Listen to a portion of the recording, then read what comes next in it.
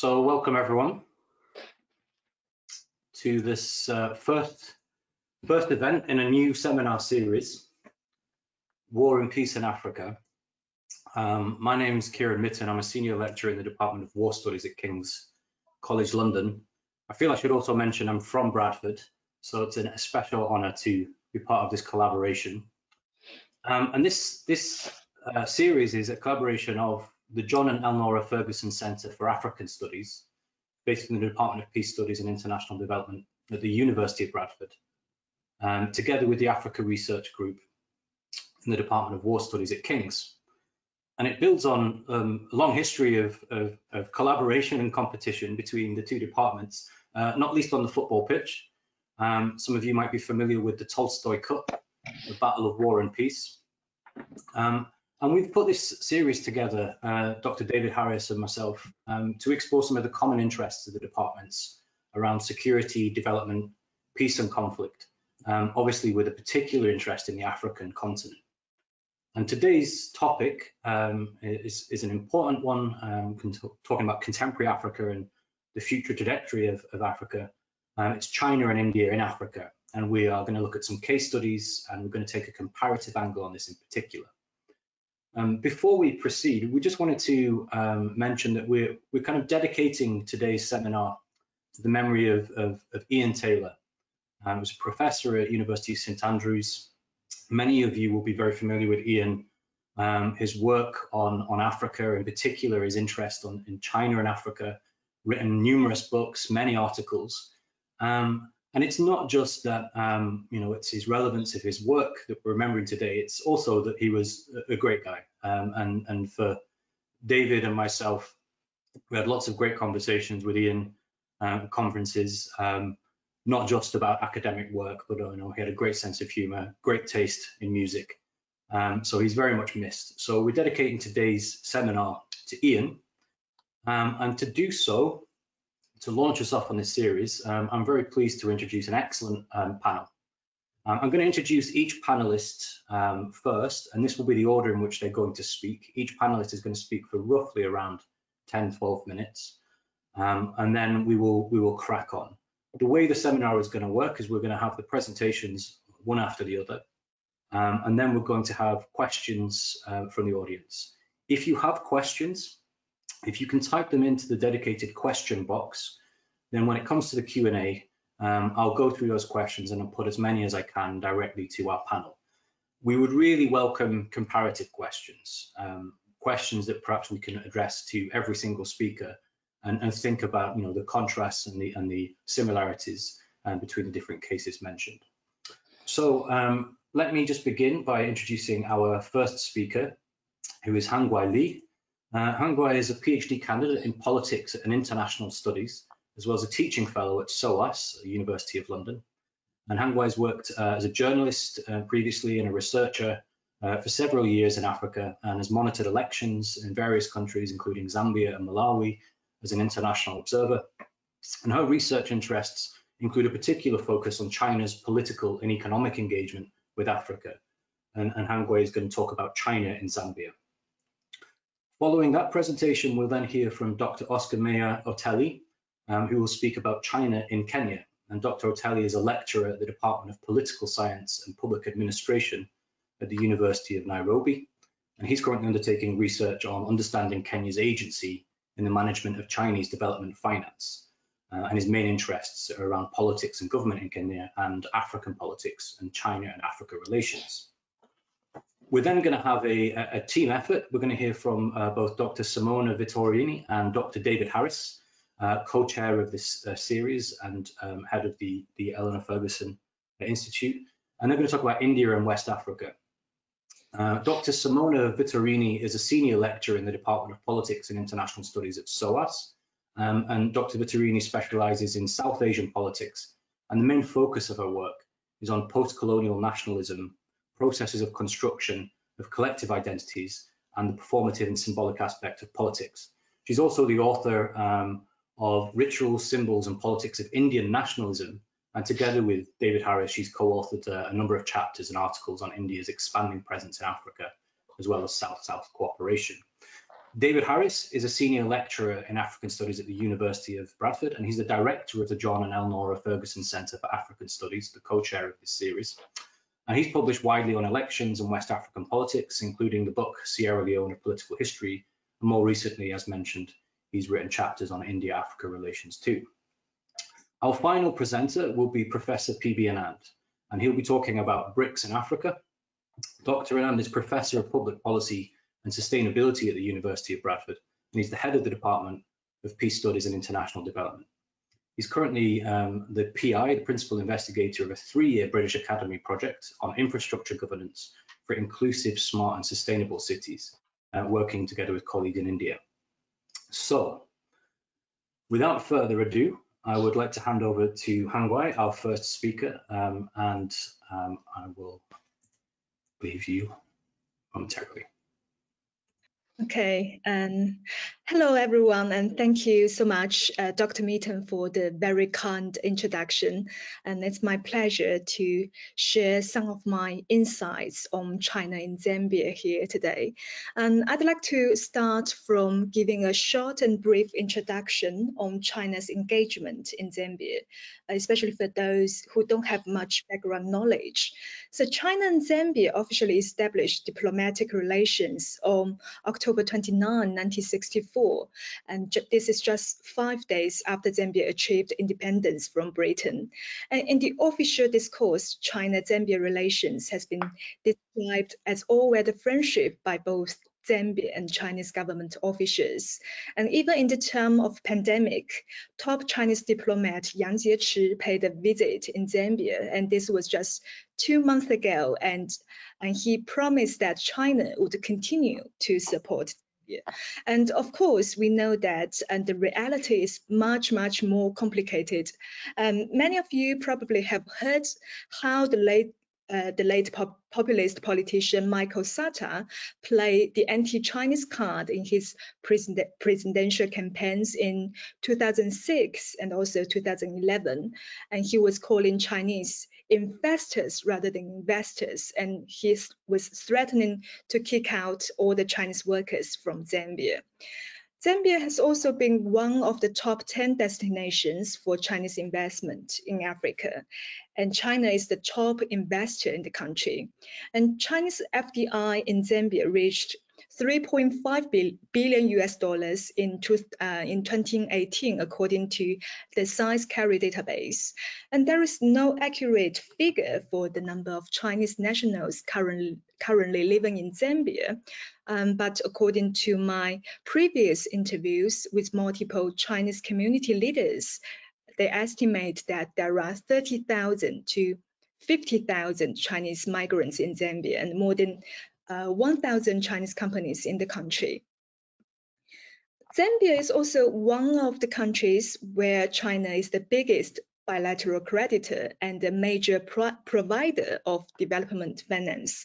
And I know many of us are also very concerned on Zambia's debt distress, as Zambia is the first African country to default on debt during COVID.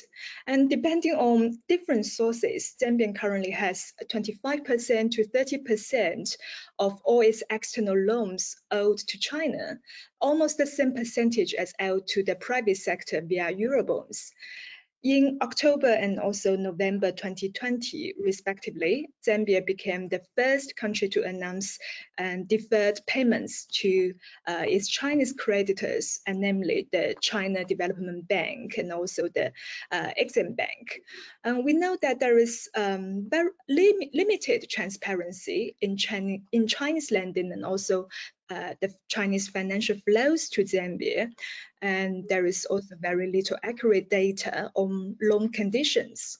So in this case, rumors, inaccurate information, and also misinformation arose, which oftentimes led to generalization and simplification.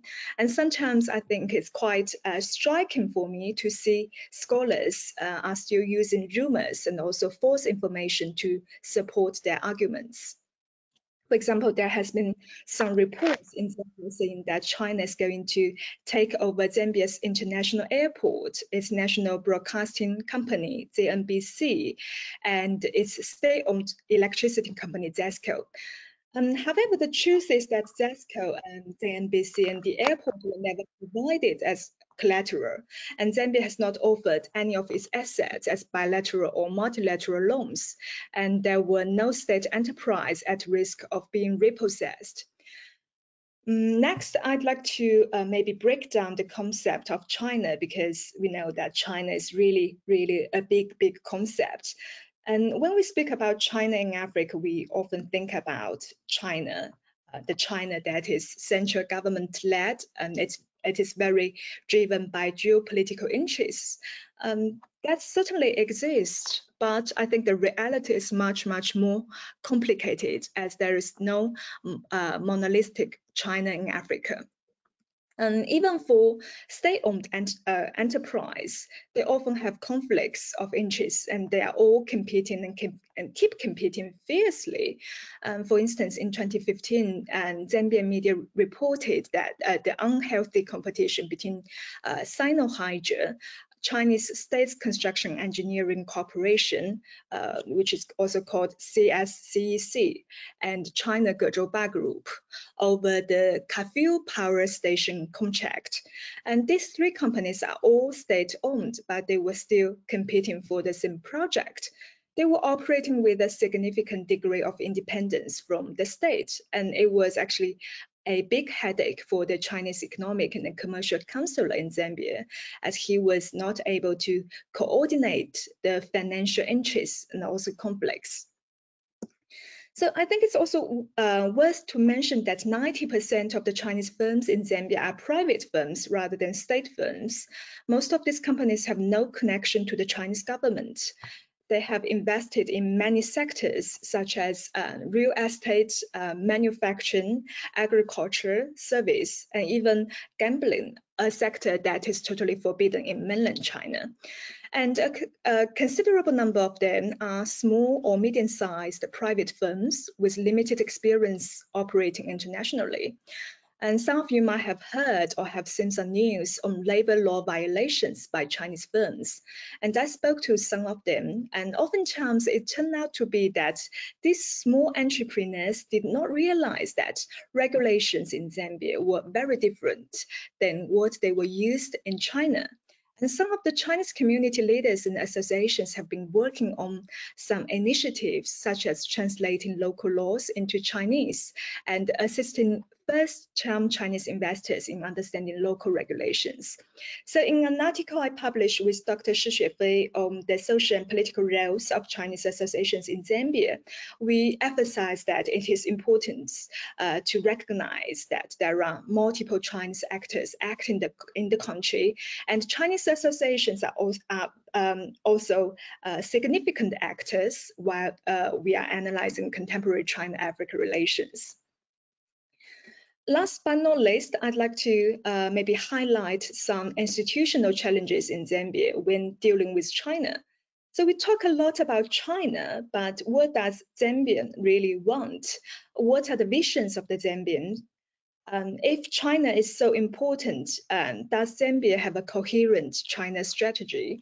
And I'm afraid the answer is no. I have spoken or interviewed many Zambian officials in the past 7 years, and I really do not see that. I'd like to quote one of my interviewees words here. And so he said that Zambian ruling elites are short-termist, while dealing with China and pushing diversification need long-term strategy, so they don't bother. In 2019, I did some fieldwork in Zambia along with Dr. Dominic Kompinski and Dr. Andrew Paulus and the late Professor Ian Taylor. And we were focusing on the spillover effects of Chinese FDI in Zambia. We spoke to a number of Zambian ministers and also Zambian researchers, journalists, and also scholars. And what we found during our fieldwork is that Zambian institutions that are supposed to regulating, monitoring, and facilitating foreign investors are in fact understaffing and underfinancing. they are very ineffective in meeting their mandates and objectives. For example, the major Zambian institutions, which was established for the sake of FDI spillover creation, is ZDA, Zambian Development Agency. And ZDA is basically unable to fulfill its functions due to the very low budget. They've only got around 3 million kwacha in 2019, and they have no presence outside Lusaka. Its office in Andola, Kitwe, and Livingstone have all been closed down. They have only also got a 3-person for monitoring the entire country, and none of the Chinese companies we visited were even aware that they were supposed to coordinate with ZDA. And our respondents at ZDA also condemned that the situation when state institutions were used for personal and family benefits. And even government-related think tank, ZIPA, it basically bases estimates on secondary data. For example, when we were asking for some data on Chinese investment in the country, and the researchers at ZIPA actually suggested us to look at sex carriers data, and because they simply don't have it. So a neo-patrimonial practice is still very striking on the ground, and it has been detrimental to the Zambian economy.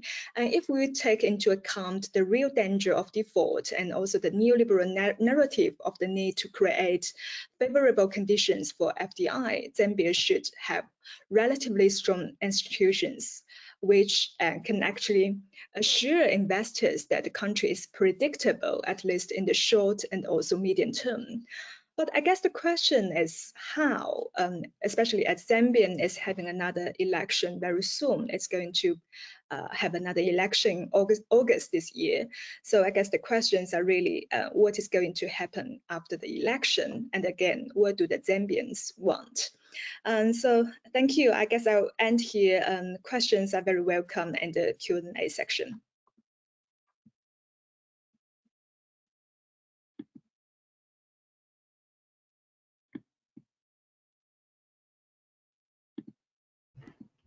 Thank you very much, Hangwei. Dr. Otele, over to you.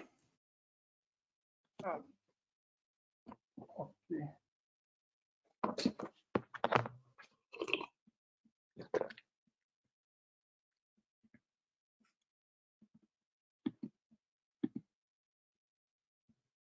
Can you hear me?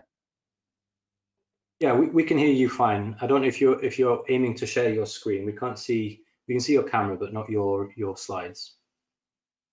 Just a minute.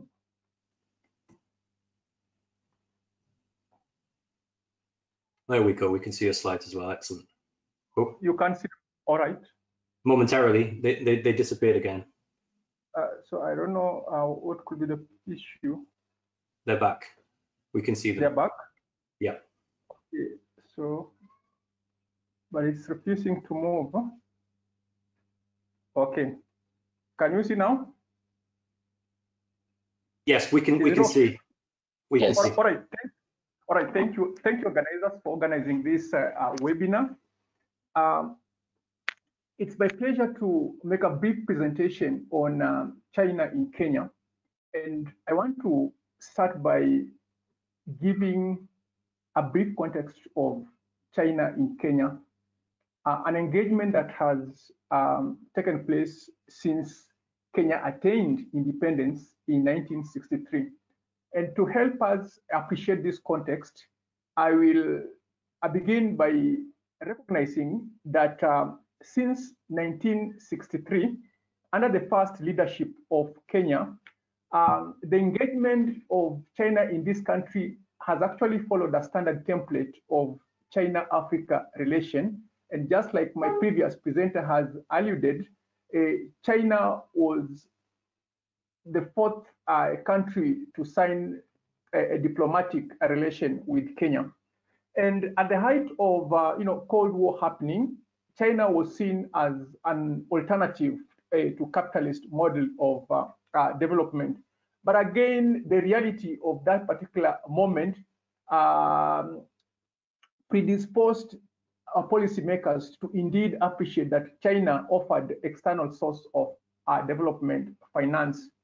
But as the political reality of newly independent Kenya sort of gravitated the political elite towards the West because Kenya was a Western colonized by British, and therefore Western colonial legacy made it difficult for China to penetrate Kenya's political economy.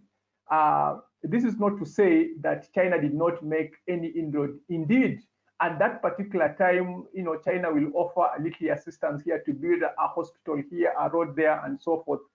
And again, the diplomatic role just lasted briefly up to March 1963, and from there was a tension between the two countries, and so we will see relations going down all the way up to 1978, when the two countries coincidentally experienced political transition.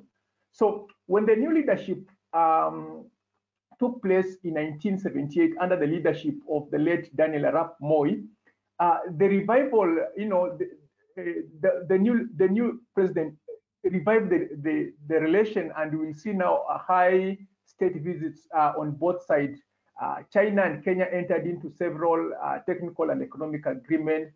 We'll also see a number of Chinese company, began operation in Kenya as early as 1984.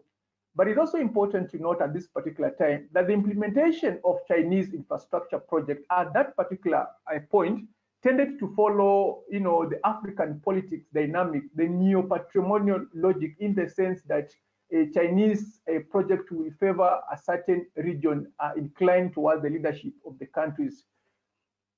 It's also important to note that as Kenya implemented a structural adjustment program under the neoliberal reform, this actually opened the country to significant influx of Chinese exports. Now, a number of Kenyans will be able to export, cheaply manufactured products from Kenya. And at this particular point, we also witnessed a high-level engagement at political level, exchange in political parties, and military exchange. And towards the end of that century, Kenya was among the countries that attended the inception meeting of FOCAC in August 2000.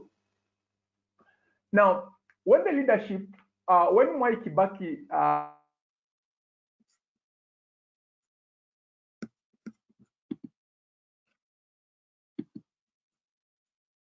I don't know if we've lost Oscar completely.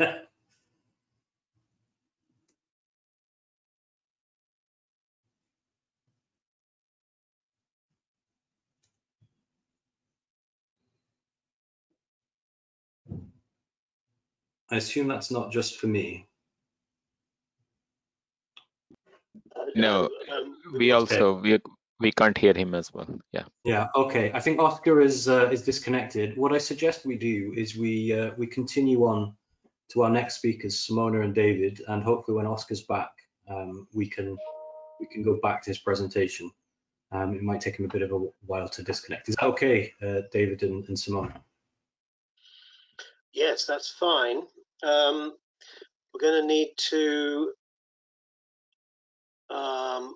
to move Oscar's screen share. Just like magic. So yeah, sorry about that. We'll try and get Oscar back, but in the meantime, we'll move on to David and Simona. Okay, so can you see my Yes. screen? Yes. We can. Excellent. Okay, I'll put myself up as well. Can you still see it? Not only can we see the slides, but we can also see you. So it's the best of both worlds. Kind of. Okay, all right, so now for something slightly different. So Simona and I are going to talk about India in West Africa. We wanted to first thank Lucy Scott for digging deep in the desk research, and we wanted to thank the Margaret Anstey Centre as well for providing us some funds, which so far we've been mostly unable to use for obvious reasons. Now, there has been, as everybody knows, a huge increase in Indian presence in Africa and in West Africa since the mid-2000s, and we tried to capture that in our 2018 article about Ghana. But here we wanted to find out how large Indian influence was across the whole of West African states and during the last 10 years. Now, what we do know is there is a large Indian business presence, so companies like Airtel, Tata, Mahindra and oil companies, and there is a fairly large Indian community in some countries, so up to 10,000 in Ghana and 50,000 in Nigeria. But it is primarily the Indian state that we're interested in here. So the talk is going to split into two.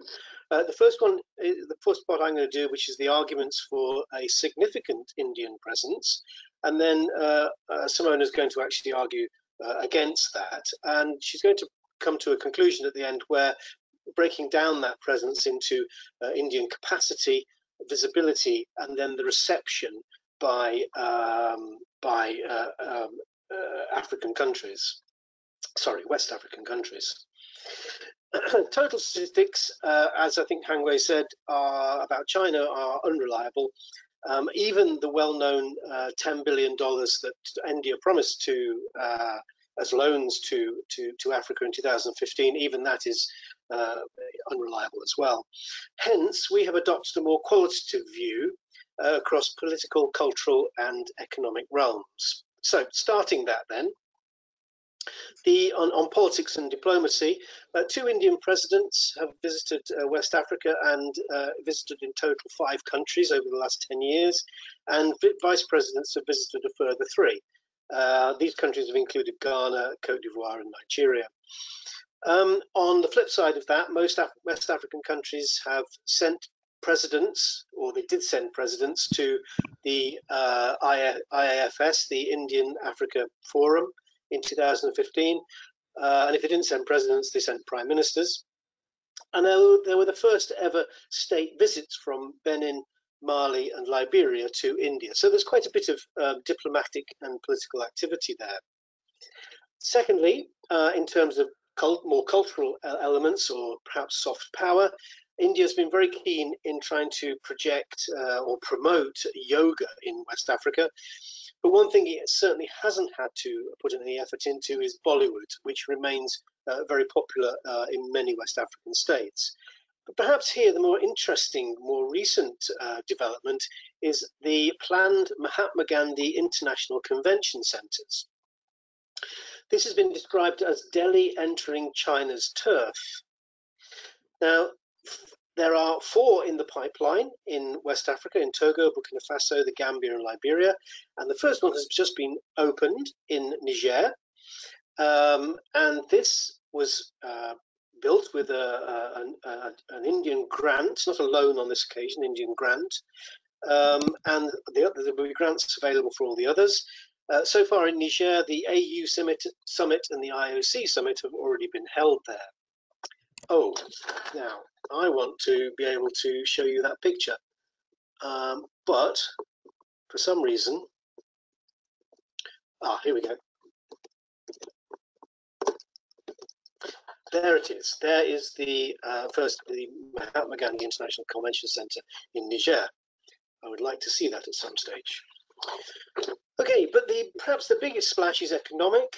This is in terms of other grants, in terms of lines of credit, in terms of buyer's credit, and in terms of projects, and in terms of Indian companies. So first of all, then, India has been involved in a number of small-scale donations of things like medicines, rice, agricultural equipment, computers, TV cameras, peacekeeping equipment, barracks, buses, fire engines, e-rickshaws, and the list goes on. But probably more importantly is the lines of credit. Now, all West African states beyond Guinea-Bissau and Cape Verde have had LOCs extended to them, In the case of Senegal, over 300 million worth of LOCs, and across a very wide-ranging arena. So from electrification to very much in the current day, solar projects, farming, health, factories, etc. And there have been some significant completed projects, including the Tema and Pagadan Railway in Ghana, which we understand is nearly finished, the tractor assembly plant in Benin, the National Assembly building in the Gambia, and the Mahatma Gandhi IT and Biotechnology Park in Côte d'Ivoire, to name just a few. And then, of course, there is the presence now of quite a few African countries who are benefiting from these LOCs, because the LOCs, the loans, are most often tied to one or more Indian companies. And the tale here of Shapoorji Pallonji is worth mentioning. So they started by constructing the presidential palace in Ghana, and this was completed in 2008. It was problematic in the sense that it went way over budget, and it was used as a political football by Ghanaian politicians. But still, Shapoorji Pallonji came out of this quite well. It was described to us at one point that this was market entry for Shapoorji Pallonji, and so it turned out. They are now in 10 West African countries, and they built the National Assembly in the Gambia, and were very much part of building the biotechnology park in Côte d'Ivoire. So a great expansion there for this company. Now, India has been involved in other activities, so they've been involved in training West Africans in India, and they are also heavily involved in the UN missions in Côte d'Ivoire and in Liberia. But I want to finish this bit by talking about COVID. At the end of February 2021, this year, Ghana became the first country in Africa to receive AstraZeneca vaccines through the COVAX system. Crucially, produced by the Serum Institute of India and delivered free of charge by India. Nigeria, Côte d'Ivoire and the Gambia then followed very quickly afterwards. So India was actually doing well on the vaccine diplomacy stakes and living up to its name as the world pharmacy. So quite a significant presence. I'll now hand over to Simona to show you another possible angle. So yes, I would argue perhaps that this is a case for India actually falling short again. Falling short, for instance, in terms of diplomacy and political support. Yes, it's true. Modi had especially under Modi, there has been an extensive Africa outreach. And since 2014, there's been nearly 29 high-level visits from India to Africa, as Dave has just said, from the president, vice president, prime minister. But Modi has not visited West Africa. He has been elsewhere in Africa, but not in West Africa. So a clear importance here. And then there was the Gandhi statue controversy in Ghana in 2016, which dragged on until 2018, which had very important international and negative repercussions vis-a-vis with regards to New Delhi and India. And when it comes instead to the political support of India in global institutions, that we found that only Benin and Liberia had been explicit in their support of India's bid for a permanent seat in the UN Security Council.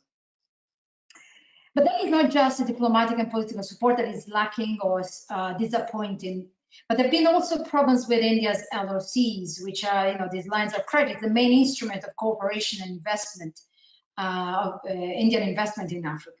First, they're tied. They're tied to Indian companies, specifically, that's the case of Shapoorji Pallonji that was just mentioned. Although it is true that Indian companies employed in such a way do employ local workers and also in some cases also subcontract local companies as well. But there are also additional problems with LOCs. Few of them, quite a few in fact, are languishing on the shelves. But it's not just about delays, but also about bad policy and plans and design. So for instance, from the sugar factory in Ghana, that is still not operational 5 years after its completion. It never operated as expected, mired in controversy, political controversy, and now is going to be relaunched with new partners and strategic investors. And then we had a fertilizer project, again in Ghana, which was supposed to use gas to manufacture fertilizer, but it hasn't started yet due to shortage of gas. Or the tomato processing plant in Burkina Faso started in 2010, but which is still waiting at reopening after the involvement of the Ministry of Commerce. And finally, the tractor assembly plant built in Benin with an Indian LOC using the Indian company Angelique International. This company at the moment is blacklisted by the World Bank, accused of fraud. So what does it all mean? So on the one hand, as Dave said, there has been an attempt at recalibrating India's relationship with Africa, especially since Modi took office in 2014. There's a significant presence, but there is also persistent problems of capacity, visibility, reception, and therefore influence. In terms of capacity, so let me take all of this one at a time. In terms of capacity, when David and I were in Delhi a few years ago, we were given an amusing comment about capacity, Indian capacity. And Indian capacity was described as a 6-horse carriage of ambition and a 1-horse carriage of capabilities. And this is true, we believe, about both India's diplomatic abilities and its administrative ones, of which more in a minute. In terms of diplomatic abilities, India's diplomatic corps is notoriously small. There has been a recent recruitment drive. So under Narendra Modi's government, Indian missions in Africa are expected to expand from 29 to 47, meaning sort of a 60% increase of India's diplomatic presence in Africa. So this signals a strong commitment on the part of New Delhi to strengthen its link with the continent and also with this Indian diaspora there. But still, India's diplomatic corps is stretched and understaffed. Then in terms of visibility, Lucy, our great desk researcher, found it difficult to find commentary and data on India's presence beyond the official Ministry of External Affairs reports.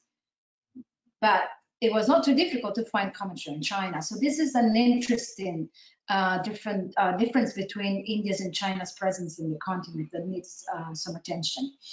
And then when it comes to reception, it seems that this depends very much on India's capacity to bridge the gap between its commitments and its implementation of its LOC's fund project. So crucially, delivering projects on time and reliability of its project necessarily will increase India's potential, the potential effect of India's cooperation, and it will create goodwill. The various problems incurred by India's LOCs, some of which I mentioned earlier, suggest that New Delhi is actually struggling with this.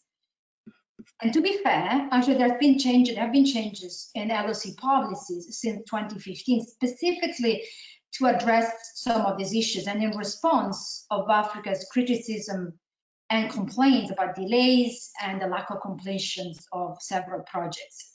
And since then, India has introduced more scrutiny, monitoring as well, more competitive tendering. But clearly, these issues are not completely solved yet. And lastly, all this has obviously repercussions to India's image and soft power and influence. And the last point I want to make is regards India's the COVID point just mentioned, made by David Harris. India's soft power diplomatic effort, I think, at the moment is laying in tatters, and I'm referring here to India's vaccine diplomacy. Now, till maybe a couple of weeks ago, or maybe 3 weeks ago, India could present itself, as Dave has just said, as the nation, as the pharmacy of the world, a nation that the entire world was looking at expectantly for its vaccine supplies. In fact, in January, it launched this Vaccine Maitri, this vaccine friendship initiative, a major diplomatic effort that Dave was describing to gift and supply made in India vaccine to low-income and developing countries. But now with a second COVID wave that is ravaging the country, the situation has changed dramatically. The Serum Institute has come under pressure to provide vaccines for the domestic market and is currently even struggling to get supplies and key materials from the United States. So New Delhi has put a temporary hold on its exports. But China is continuing to hold its position in this vaccine diplomacy turf, let's say. So what should have been a moment of crowning glory for Indian soft power has become a sad embarrassment. And in addition to this, the Indian-African Forum Summit, the fourth Indian-African Forum Summit, was supposed to be held in 2020, for COVID reason, had to be pushed back to 2022. So this means that 7 years after the very successful 2015 one. And so the conclusion that one can draw is, in terms of influence from India, is India losing momentum in Africa once again.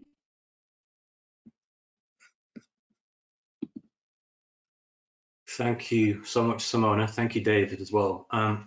What I'd like to do is just to see if Oscar is back with us. If not, we will go straight to Professor Anand's presentation. But Oscar, are you in the hood? Are you able to present? Sorry for that. I lost because of connectivity, but I'm back. It happens. No apologies needed. Are you able to share your screen, perhaps? Just a moment.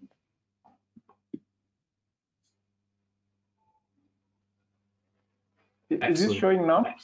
Yeah, we can see it. It's not on slideshow. It's not on full screen, but we can see your slides. Perfect. Yeah. Yeah, please go ahead. Thank you. So you allow me to begin from start? It's entirely up to you. If you want to just quickly go over those first points, that's perfectly fine. Yeah. All right. Thank you, and sorry for connectivity issues. Now, I began by saying that to understand China in Kenya, it's important also to make appreciation of the context of engagement, a context that I have categorized in terms of the regimes, Kenya's regimes. Now, looking at the first Kenya's president, Jomo Kenyatta, and I make an appreciation that since 1963, Kenya's engagement in Kenya has actually, China's engagement in Kenya has actually followed the standard template of China-Africa relation. And of course, China was also among the first countries to enter into diplomatic relation, being the fourth one in this country. And at that particular time, at the height of Cold War rivalry between the East and West, China was perceived as offering alternative to capitalist model of development. And of course, the foreign policy makers, alive to non-alignment movement, thought it wise to diversify sources of development finance, and therefore China will come in, offer finances, build a school, build a hospital here and there. But of course, what really made it difficult for China to penetrate Kenya's political economy scene at that particular time was the Western colonial legacy. Of course, Kenya being a British colony. Now, diplomatic ties went low from March, and less engagement ensued, lasting up to 1978, when the two countries coincidentally experienced political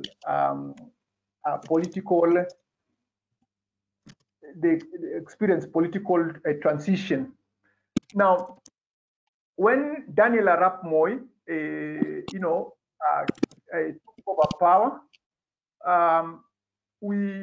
he revived a relation, and we'll actually see high-level visits on both sides. The two countries entered into several technical and economic agreements that will now see, Chinese players, mainly Chinese state enterprises like CBRC, coming on board as early as 1984.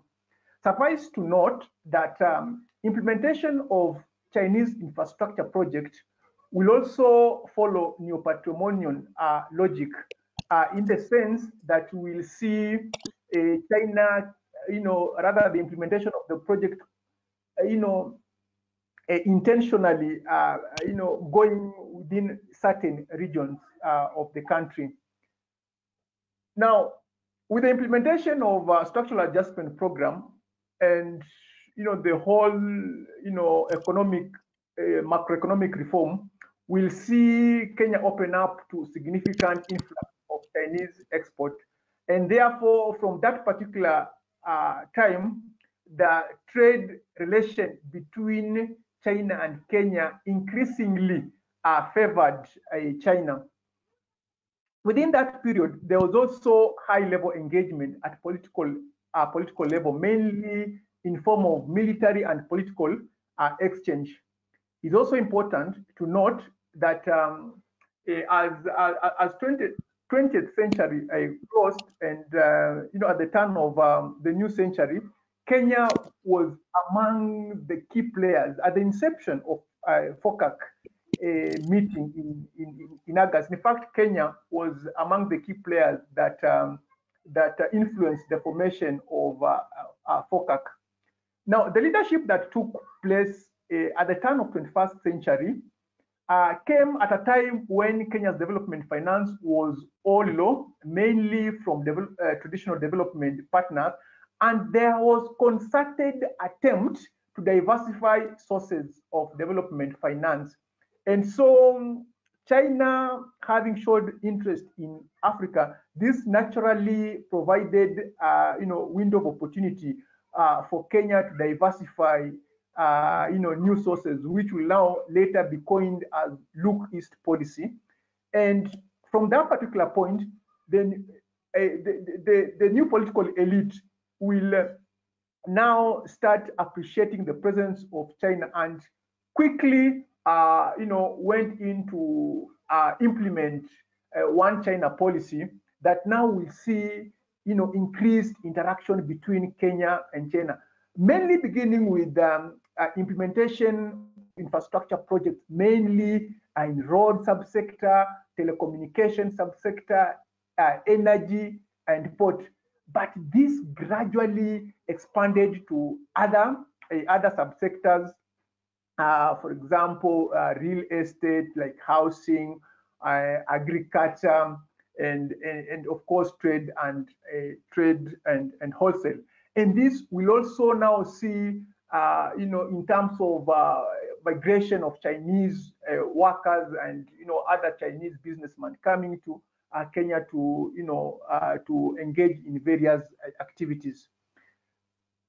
Of course, implementation of infrastructure project was in line with the broad China's action plan as envisioned in the outcome of FOCAC, but mainly targeting to connect African countries through regional integration. From that particular point, that thinking coincided very well with Kenya's ambition, of implementing region-centric infrastructure project. And we'll see Kenya come up with a mega project like LAPSET infrastructure, for example. As you can see, this project was in line with the, China's thinking within the FOCAC framework to enhance regional integration, connecting east part of the continent and the western part of the continent. This project is important because it will actually shape Kenya's interest within region, within East Africa region, and of course, by extension, shaping it is political, economic dynamics with other neighboring countries. It's also important to mention that even though this project, LAPSET project, was not financed by China, but the mere fact that the implementation of this project has been overseen by a Chinese company, that in a way has also offered opportunity for China to extend its engagement in the country.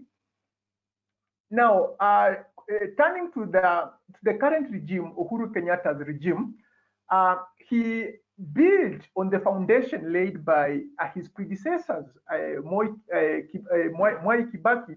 And when he attained,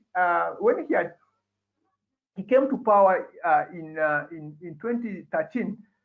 5 months down the line, he made his maiden state visit in China, and of course, the visit was mainly influenced by the talks revolving implementation of one of the major, largest infrastructure projects since independence. This is standard gauge railway, and this implementation of this project came at a very opportune moment when China had just incepted Belt and Road Initiative, and so it became natural to incorporate this project within the BRI framework, and we now see fast tracking as far as the initial talks and disbursement of funds, and of course implementation beginning immediately.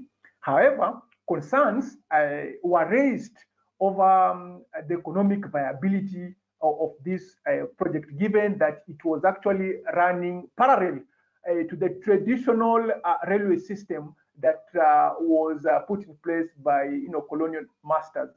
Other concerns, of course, related to the economic viability, debt sustainability, and economic hazards.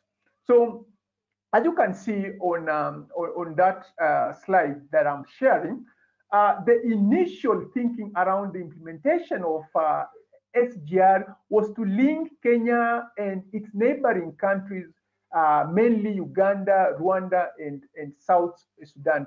And of course, given that the project will begin from the Kenyan side, Kenya was given that mandate to begin implementing to begin implementing on its side, from Mombasa to Nairobi, from Nairobi to Kisumu, and so on.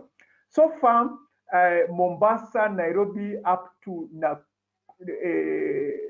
past Naivasha, Narok, which is phase 1 and a bit of phase 2, has already been completed. But there have been concern that, of course, given that there was thinking about the desire to have, Port Authority provide adequate stock to the railway transit, that has not really transition to the much desired output as far as the revenue generation is concerned. And there has been a lot of concern over repayment of the debt, given that the digits that have been provided by Kenya Kenya Revenue Authority indicates that the Kenya Railway Corporation is really struggling to accumulate adequate stock to have repayment as initially planned. And so, because of that concern, there has been debate nationally and internationally over a potential debt repayment issues, as you have had cases, for example, as Hangwei has talked about, in Zambia, we have had cases from Sri Lanka, and so there has been that fear about a repayment plan. However, it's also important to note that despite the concern, and of course, COVID dynamics setting in as late last year, 2020, and early this year, China and Kenya have actually got into an agreement to look into the repayment plan in the context of the challenges that have been brought forward, so that then the country can have some financial flexibility as far as the repayment of debt is concerned. As we are speaking, China is the leading lender of Kenya's, development finance. In terms of looking at the loan, and of course the Chinese loans in this country. If you look at the number that have been provided by China Africa Research Institute, Kenya is number 6 of African countries, top African countries that have acquired a significant Chinese loan.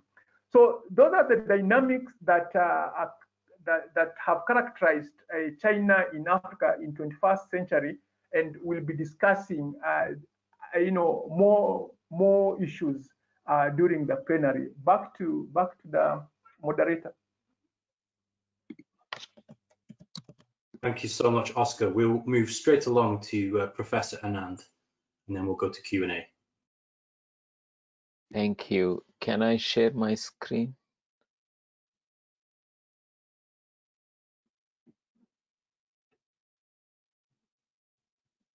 Yeah, we can see it. Great.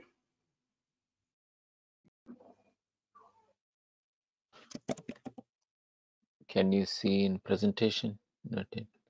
Yeah, it's there in full screen. Thank you. Thank you.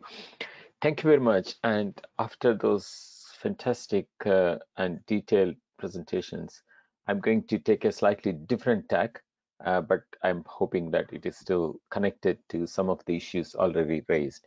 I'm PB Anand, and it's a real pleasure to be part of this new initiative. As the chair has mentioned, we had the football relationship with the Kings, but to have this intellectual kind of discussions, I think is a new chapter, and I'm very excited with this. And thanks to David and Kieran for getting this go ahead. Okay, unashamed publicity, but I think it's relevant. It's our book has just been published earlier last month. This is the Handbook of BRICS and Emerging Economies with Oxford University Press. It's a collaborative project. Over 60 authors from various countries contributed to the 43 or so chapters. So what I'm going to speak to is not about the book. You can read all about the book. But in the process of doing the book, I have spent considerable time looking at BRICS and thinking about BRICS themselves.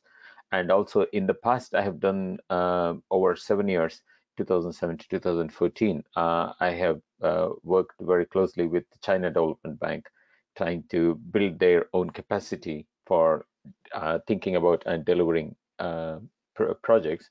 So in the process, try to understand a little bit about China's approach to thinking about investments, especially with the China Development Bank, and also had a brief opportunity to present some of that to the Africa All-Party Parliamentary Group on China's role in Africa.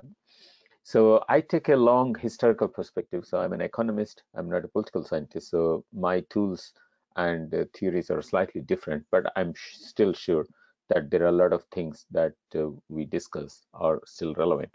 So I'm always interested in trying to understand how economic development gets triggered and how economic development and transition actually takes place.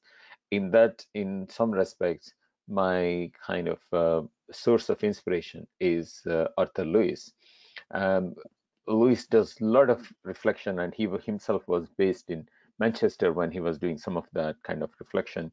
And we are based in Bradford, which is very much a product of the Industrial Revolution in some ways, the later part of the Industrial Revolution, if you like.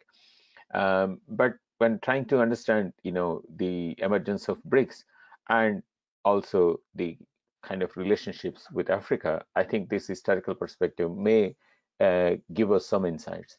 So in the context of Industrial Revolution, we know that there are a lot of debates. Some people even don't like the word Industrial Revolution, and others who accept it, there have been a lot of discussions on what were the most important factors And in a long discussion with the historian, economic historian, Professor Martin Dunton, who also contributed a chapter in our book, we figured out almost 10, 12 reasons, and we could continue.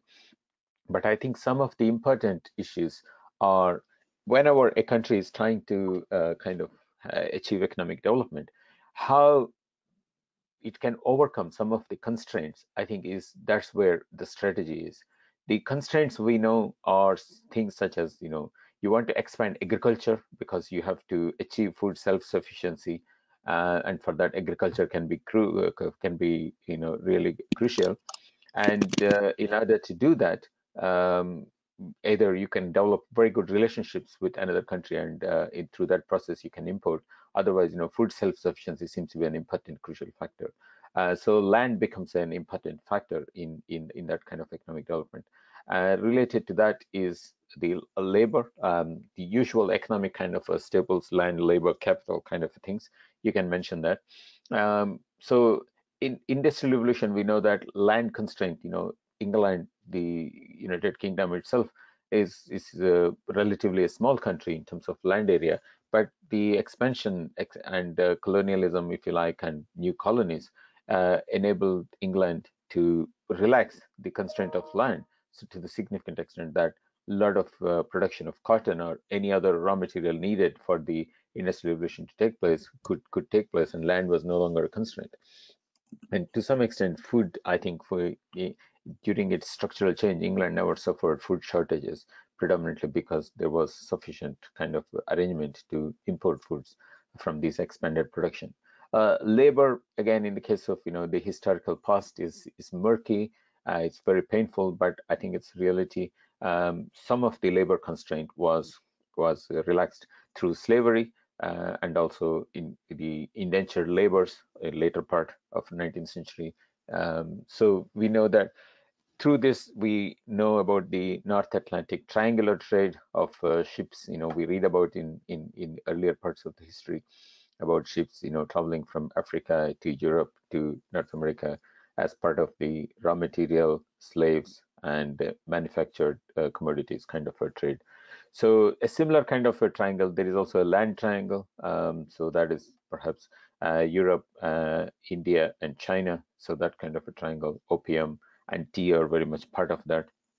And then we also look at Acemoglu and Robinson argument in terms of the extractive institutions, nature of institutions. So even after 20, 30, 40 years after independence, why institutions and governance arrangements in countries remain locked in certain directions and incentives remain in a certain way. I think a very good example of that is also not only institutions, but infrastructure can also be significantly biased by these historical paths and path dependence. So for example, in the case of India, the predominant commercial city, Mumbai, it did not even exist about 200 years ago. It is completely a product of colonialism and industrialization in England, if you like, and so it was part of the raw material hub, and the infrastructure created gave Bombay that preeminence as a port and also as a railway hub, then that enabled it to remain in that kind of position. So these are kind of very important examples. So we can begin to kind of understand some of the challenges that African countries faced from, say, 1950 to 2000. As they were becoming independent, they still had to overcome many of these constraints, overcome the problem of land, of capital, and labor, perhaps to less extent, but it is also an issue. I'll come back to this. And most importantly, in terms of overcoming the extractive nature of institutions, and countries who were able to do that in bursts were able to overcome and enjoy growth episodes over a short period of time. Otherwise, again, they fall back into that. And then we have, from around 1994 onwards, we have a new kind of emergence taking place. And China, I think, in that sense, has done quite a lot of institutional infrastructure development before it really took to this kind of a global role of financing infrastructures. So the policy banks created in 1994 laid that kind of a ground. And China's own development, I think, was able to, I mean, in case of China, the land constraint was less important. It's a vast country. So achieving food self-sufficiency, I think, was okay. Labor, again, in China's case, largest population, so labor constraint was not there. It is the capital constraint, how China overcame the capital constraint. I think that is a very interesting part of the puzzle that we need to understand. There are other issues, of course, technology, human capability, etc. So these also, I think, work alongside this.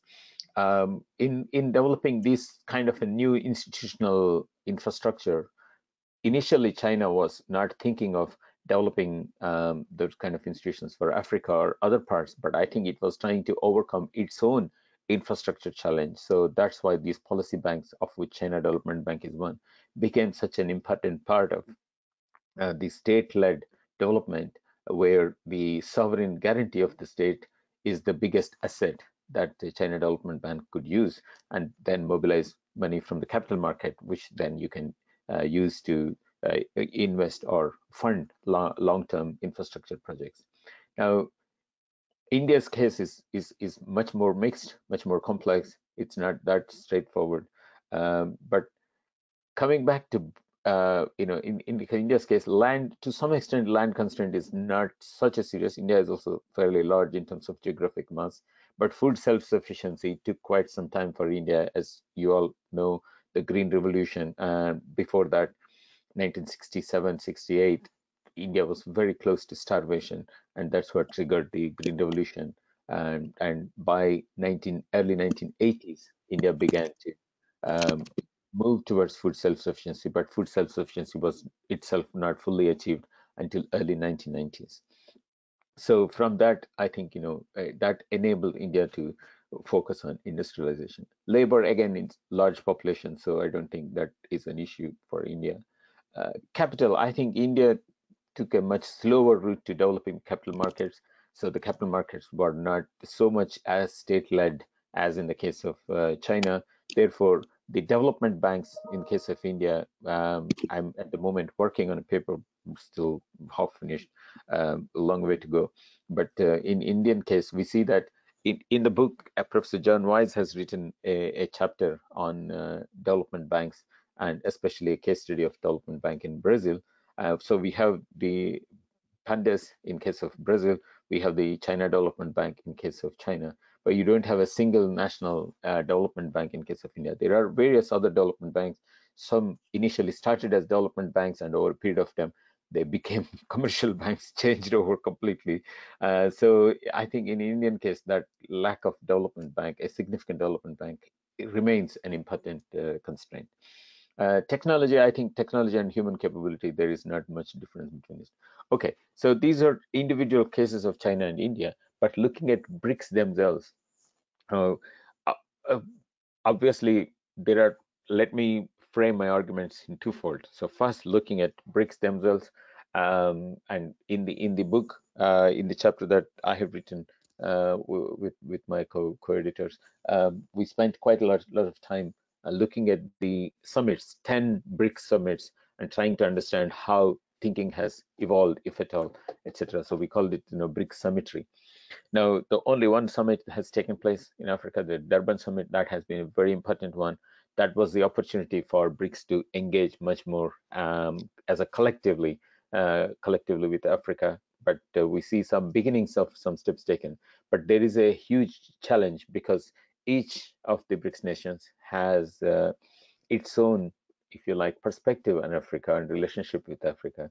That means taking a collective position for BRICS is much more difficult. It's much easier for BRICS nations to stand together and say something about climate change, or say something about sustainability, as they did in case of the summits in Brazil, or to say something about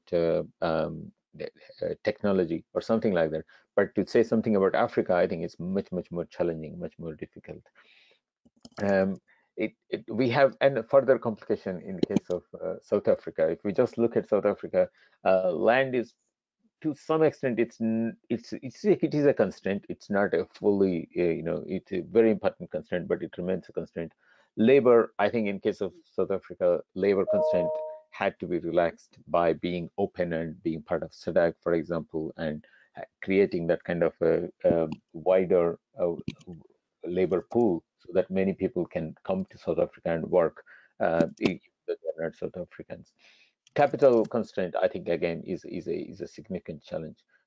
Technology, human capability, these are somewhat in a middle level kind of constraints.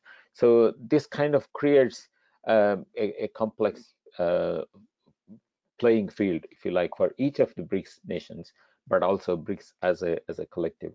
And each of them have their own strengths to deal with and where they can trade with Africa. Of course, we all depend on China to be the manufacturing hub of the world, and therefore it is natural that therefore China has to secure the raw materials needed for that kind of a manufacturing process. And that led to China to see relationships not only with Africa, but also with South America in terms of securing the raw material flows in an uninterrupted way became a very important part of the diplomacy. And that led to, in some respects, many of these kind of diplomatic initiatives, including the FOCACs that my previous speaker spoke about. But all of this was further complicated by the commodity super cycle we saw between 2002 and 2010. And in some respects, that boom also has led to huge opportunities for, if you like, state capture and also resource nationalism. We see in many countries that was a time when resource nationalism began to emerge. So in this context, what happens to industrialization in Africa itself? This is a paper I have done some work on for the Economic Commission in Africa in Addis. So it's very interesting to see that industrialization in Africa is complicated. If none of these factors were there, perhaps different countries in Africa would have industrialized differently. Industrialization is crucial in the transition, in the kind of Lewis model way of structural transition, because that generates huge amounts of surplus which can be reinvested to increase productivity and therefore, raise the incomes. And we find that the industrialization process in Africa has been significantly hampered by the resources boom, and therefore even countries which have very huge amount of natural resources, whether that skewed the nature of industrialization in Africa, I think that remains a huge kind of challenge. And final point is about infrastructure. Infrastructure problem, I think, you cannot wait for industrialization to take place and then solve infrastructure. I think these two are interconnected. In the case of India, I think this is very visible. So India industrializes at the same time it has infrastructure, both 21st century infrastructure and 17th century infrastructure, both coexisting within a matter of few square miles of geography. I think that is a huge challenge, and this remains to be an important issue for African industrialization as well. So it is in this context, I think, when we think of BRICS, at the moment we don't have much by way of, there is some literature, but very scant, looking at the role of BRICS. BRICS themselves are very quiet. As we saw in the case of vaccine diplomacy, individual countries are delivering vaccines, but there isn't a BRICS kind of role. So there is a kind of an institutional vacuum. The original purpose of BRICS was to provide greater voice for South, if you like, emerging economies in the global institutions. But I think more recent developments, including kind of individual relationships between BRICS members, it has complicated this journey and slowed down the progress a little bit. So it is in that context, I think, looking ahead, what happens with the BRICS and Africa, I think it's too early to predict. So I will stop there, and thank you very much. I hand over back to the chat. Thank you.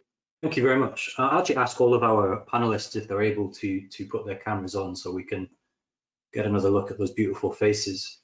And what we're going to do is we're going to go through a couple of rounds of questions. Now, we've already got some great questions in the chat. And I will ask the three at the first go. If you could answer them perhaps it's easiest to answer them in the order in which you presented. So we'll start with Hangwei and we'll finish with Anand. You don't have to necessarily answer each of these questions. If you don't want to comment on one, that's fine. But I'll read the questions out now so the audience knows what we're asking. I have questions of my own, but actually these are excellent. So I will save mine. If we have time, maybe I can raise them. So the first question, we have a question from Jean Ramier. What are the similarities and differences